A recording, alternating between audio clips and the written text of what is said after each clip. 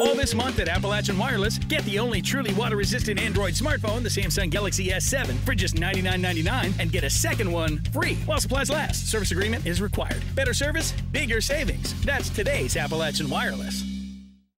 The rain held off just enough today in Prestonsburg for the annual Trooper Island Golf Tournament. Programs like Trooper Island offer a profoundly positive impact in communities and in the state. Well, this is an annual golf tournament that we have that Post 9 sponsors. We have several events.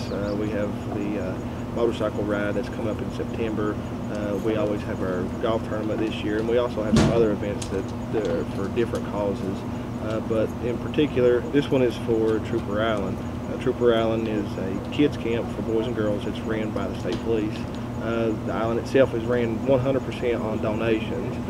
It's not used any state money that goes into the island, so it's events like these that help keep the island going. The camp was developed by Kentucky State Police as a public service outreach to the underprivileged youth of Kentucky. At the island, the kids learn just different skills such as archery, fishing, canoeing, swimming, and just some other recreational activities that we do there on the island. The whole time that we're there, the troopers are very interactive with them. We're there in shorts and a t-shirt. It's no type of military or boot camp style. It's really laid back. But along the way, you know, we try to instill some structure in the kids. If you or someone you know would like to donate to Trooper Island, you can visit them at www.kentuckystatepolice.org/island.